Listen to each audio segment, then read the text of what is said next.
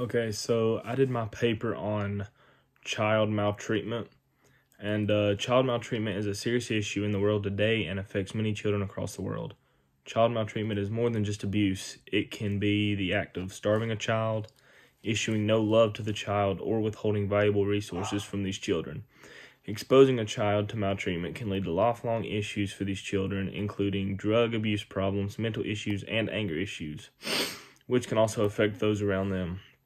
There have been many studies done to show the issues of child maltreatment and their effects on the person.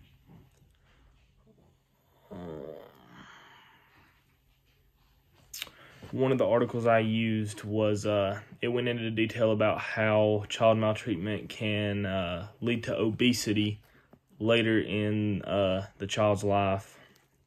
It used 115 participants for the study, including 60 whites and 60 blacks.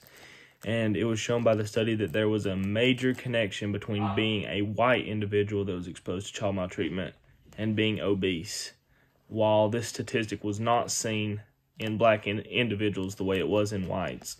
Therefore, the study proved that white children that were abused and mistreated were more likely to be obese than those of African American background.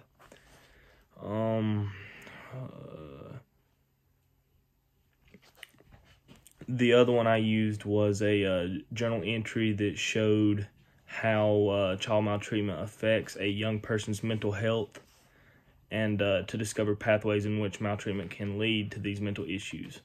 This used 187 mother and child dyads between birth and 64 months of age, using home studies and health records. They used this study to see if stress, caregiving qualities, and child maltreatment were causing factors of mental issues in young children. The study showed that by the age of 7, children who were exposed to maltreatment had a huge impact on increased risk of emotional and behavioral problems. People are quick to judge kids who act up in public without knowing the backstory.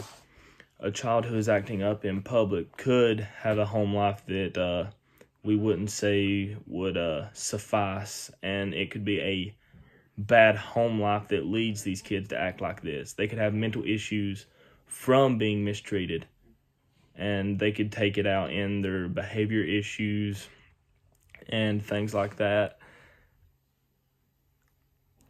And another articles went into the effect that this has on school psychologists. School psychologists have one of the hardest jobs ever, because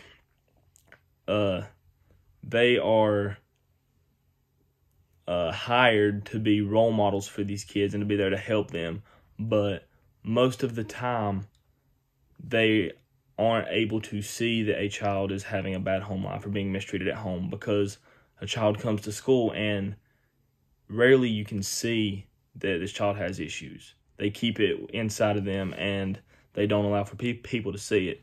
So these school psychologists have a really, really tough job.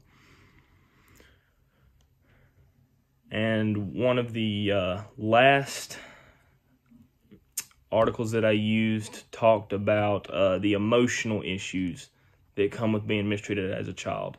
And this is things like depression, SAD, which is social anxiety disorder. And social anxiety can also lead to being outcasted or bullied. Like if they don't want to be around friends or they don't want to make friends, it makes it tougher for them. And this is because they feel like their friends, or the ones they want to be friends with, will do the same thing to them that happens to them at home. Mistreat them and put them down, make them feel worthless. And this is a realm that leads to the suicidal thoughts, the parts that can really take a child's life. Depression affects millions of people globally, and it is most times difficult to see that a child or adult is dealing with depression due to the fact that most of the time they want to put a fake smile on, go day by day, and they want to make make their parents and make the ones around them feel like they're okay, look like they're doing great, when in reality their home life is crap, and it's really playing a mental toll on them. So in conclusion, child maltreatment is a major issue in the United States as well as globally. There are ways that we could prevent the escalation of this abuse. The issue is many children are not found to be abused because the parents do a good job at hiding it, and therefore nobody's able to see and issue them help. And this leads to many of these children living lives full of drug abuse, depression, and other mental and physical issues.